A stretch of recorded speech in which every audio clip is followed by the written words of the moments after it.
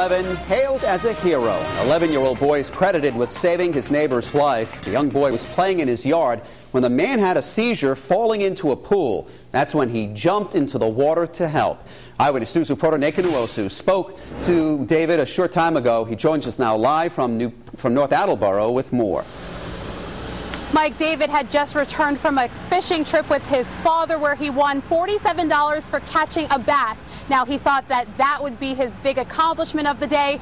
Little did he know that in just a few short hours, he would save a man's life. We were just sitting there hanging out, and I heard a big splash. I'm like, what the heck is that? It was Sunday afternoon. 11-year-old David Simons was playing on his swing set. His next-door neighbor was cleaning his pool when he had an epileptic seizure and fell in. David didn't hesitate. I ran up and I jumped in and I tried to lift his whole body up, but I couldn't really because I'm just 11 years old. So by then I just put one hand on his neck and then kind of wrapped my hand around his shoulder and lifted his head up. By that time, the adults around realized what was happening. David's parents jumped in and pulled the man out while neighbors called 911. Everybody did their part. But it's David who's getting the attention. The rising 7th grader is the oldest of two, likes baseball, and says he wants to be a doctor one day.